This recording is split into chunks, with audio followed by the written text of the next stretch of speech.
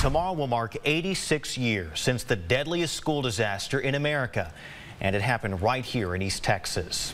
March 18th, 1937, the New London school in Rusk County exploded, killing around 300 people, most of them children. A tragedy still being remembered 86 years later.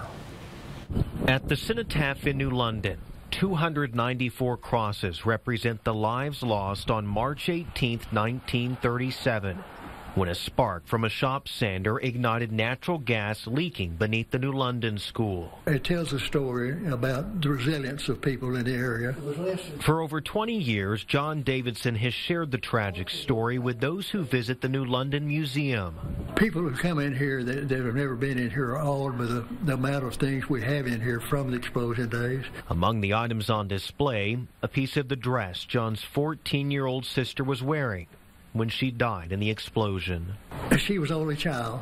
My mother and dad were 40 years old. They weren't going to have any more kids. I came along 3 years later, and I was the only child. So in reality, if this hadn't happened, I wouldn't have been born. Ardith Davidson was among the 270 students confirmed to be killed in the explosion.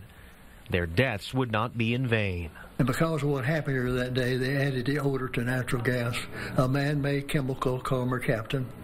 It's supposed to smell like a million skunks. It never made it. It missed it by one skunk. And you'll never get over that smell if you ever smell it. A smell that has saved more lives than we'll ever know from the same fate of those at the New London school on March 18, 1937.